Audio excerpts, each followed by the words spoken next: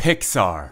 They are creators of some of the most incredible magic we have ever seen on the big screen. They were so much of a powerhouse that big-eared mouse just couldn't help but buy them. With about 23 years worth of animated films, there's likely going to be a few that don't exactly stick. But we're not here to talk about those today. Today, we're here to talk about the Pixar movies that will appear in my mind first whenever I hear their name. Now, I do have to give you two warnings. One, I am very loose with the rules, so Planes could come up on here even though it wasn't produced by the Pixar animation company.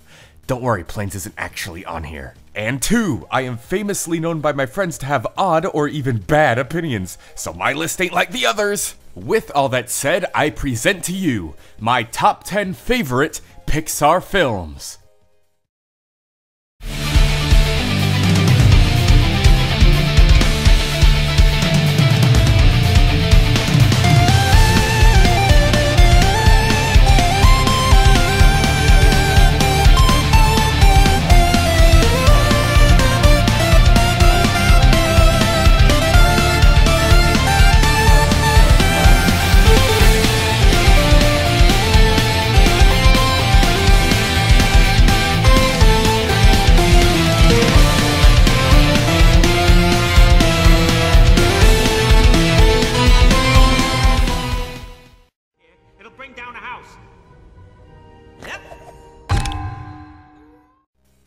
Number 10 is Monsters University.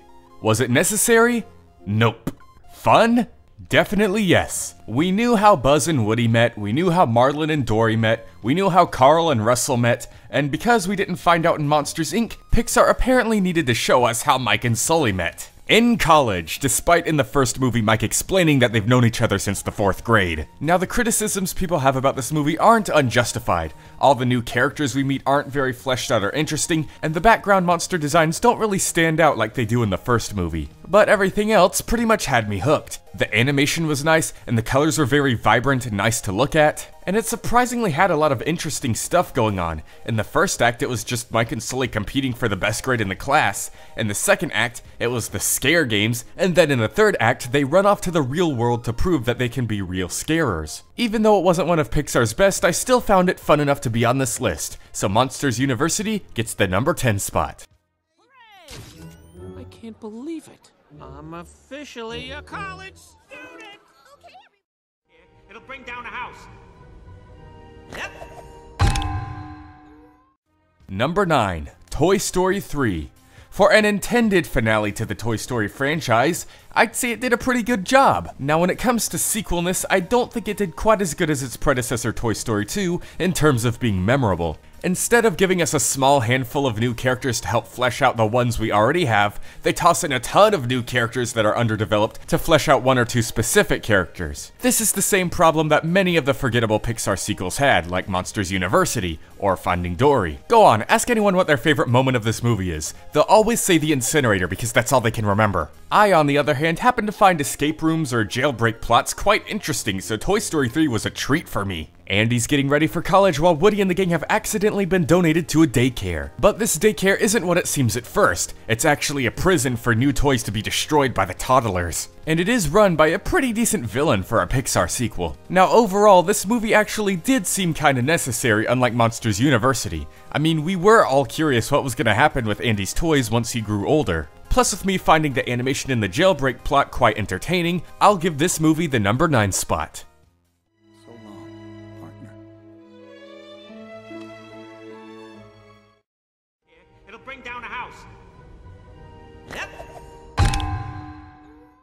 And this is where my being loose with the rules comes into play, as number 8 is Buzz Lightyear of Star Command. Now this is a pretty interesting story about Buzz Lightyear, the character that the toy in the Toy Story movies is based on. You know, the quote-unquote real Buzz. Now this is traditionally animated instead of through CGI, and Buzz's design actually works pretty well in this style. Anyways, this movie was made to set up an animated series based around the same topic. Buzz Lightyear loses his partner Warp Dark Matter in a horrific moonbase explosion and vows to work alone so no one else has to get hurt because of him. Buzz's commander wasn't too keen on that idea, and one thing led to another, eventually having Buzz with his new companions. There's XR, the wisecracking robot, Booster, the fanboy janitor, and Mira Nova, the strong, independent woman character. Can we just have Jessie from Toy Story 2 be a space cowgirl instead? She's way more interesting and it would make for a pretty entertaining Buzz Lightyear and Woody's Roundup crossover. Now this movie is actually really hilarious, along with the series, and that wouldn't be possible without the main villain, Zurg. It's just funny seeing how dedicated to being evil he is, and how his conversations with his minions can go from 0 to 100 in like 2 seconds. And despite all this, he does manage to have some decently threatening moments. I watched this movie so much as a child and still think fondly of it to this day, even rewatching it a bit here and there, so that's why it deserves the number 8 spot. So cool. It'll bring down a house. Yep.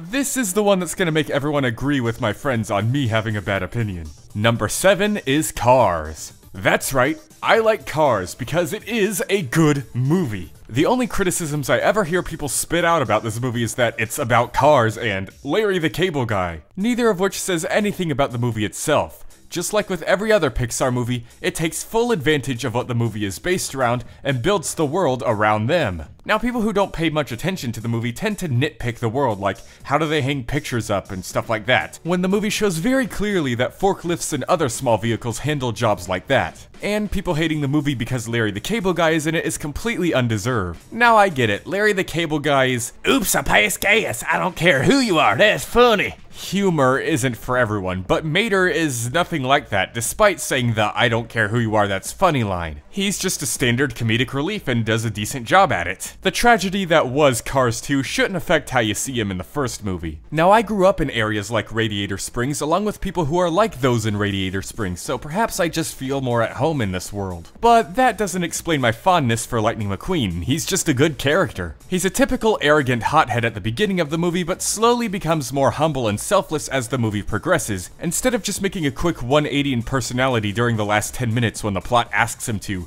Joy. So overall, I do like Cars, and I don't think it deserves the hate it gets, but it does deserve the number 7 spot on my list.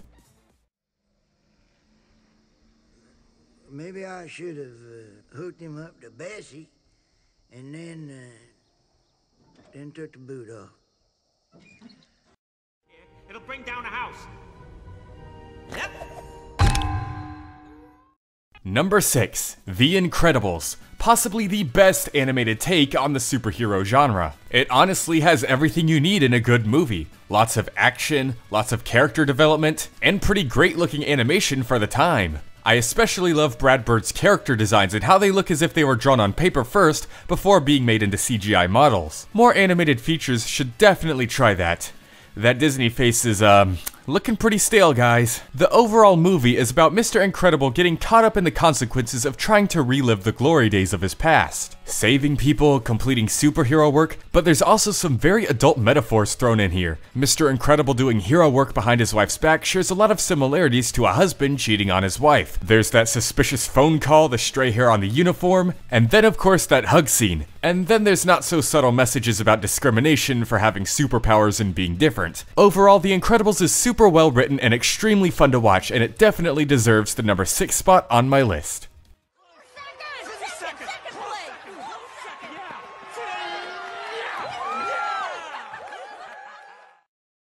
It'll bring down a house.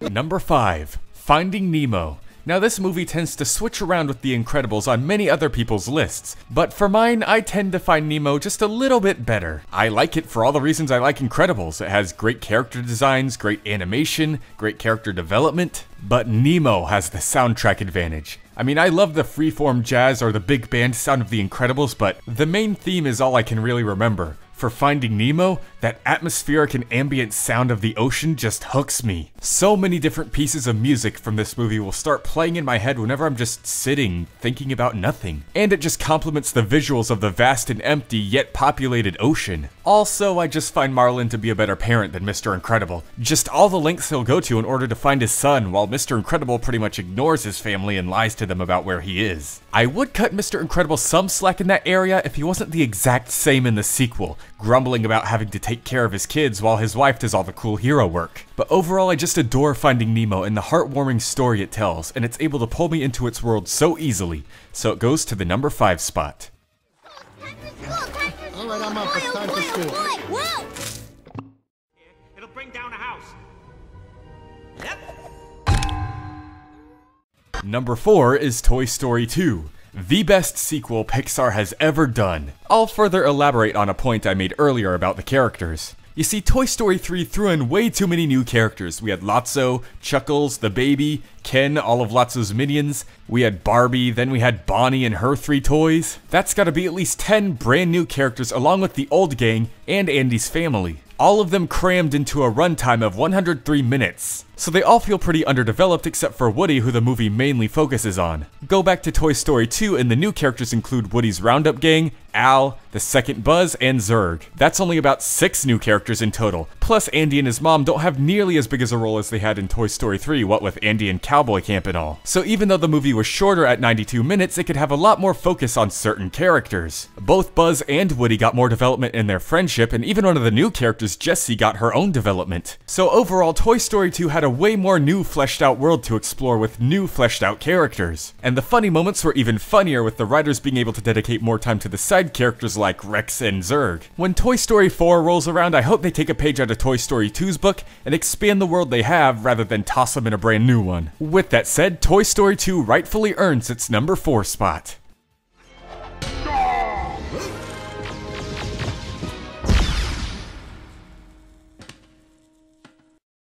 It'll bring down a house. Yep. Number 3 is Coco.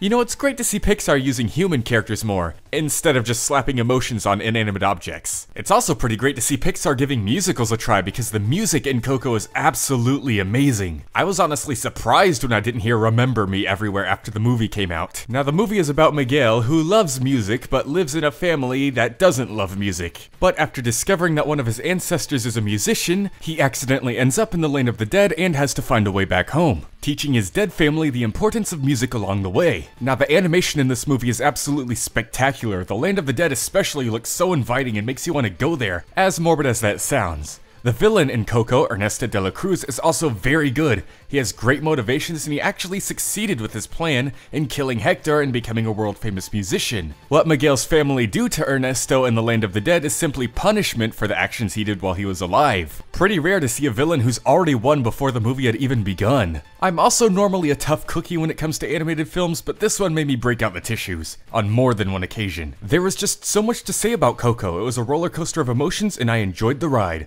so it deserves the number 3 spot.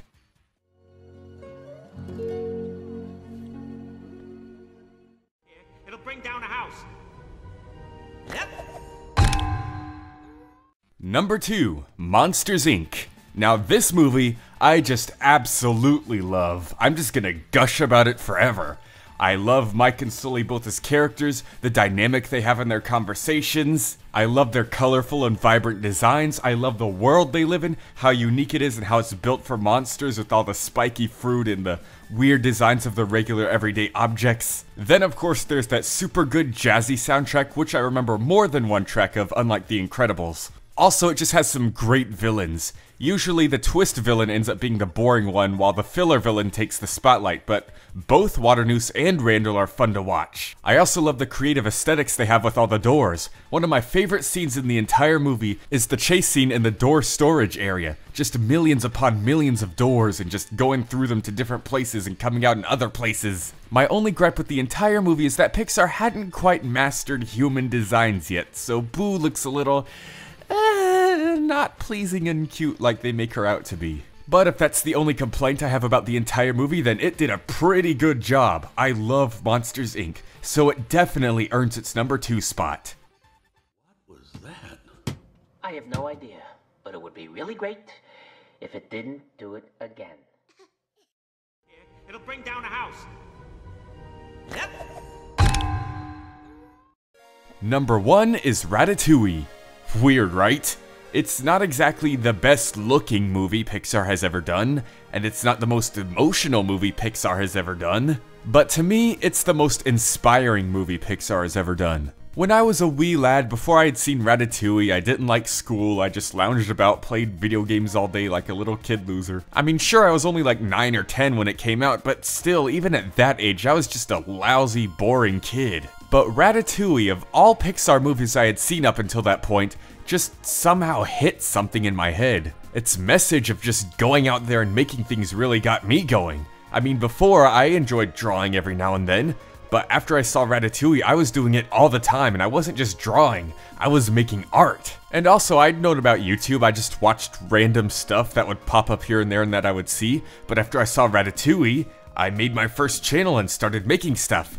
And no, I'm not going to link it because that is humiliating and embarrassing and I don't want anyone to see it. Ugh. But yeah, I still go back to Ratatouille many times whenever I'm feeling low to just re-inspire me to create and make things. Heck, it even got me to start cooking things myself and I've gotten pretty good at it. Now the story is really simple. A rat, Remy, and a not chef, Linguini, team up to make food. And they basically try to keep up that charade and avoid getting exposed. The chemistry between a dorky Linguini and the super smart chef rat that can't even talk is just too much fun to watch. The music is also very beautiful and so is the animation. The landscape and lights at night in the city of Paris is just breathtaking. I understand that it may not be Pixar's best in everyone else's eyes, but Ratatouille is just something special that gets me super motivated every time I watch it. All this combined stuff is why Ratatouille is my #1 favorite Pixar movie.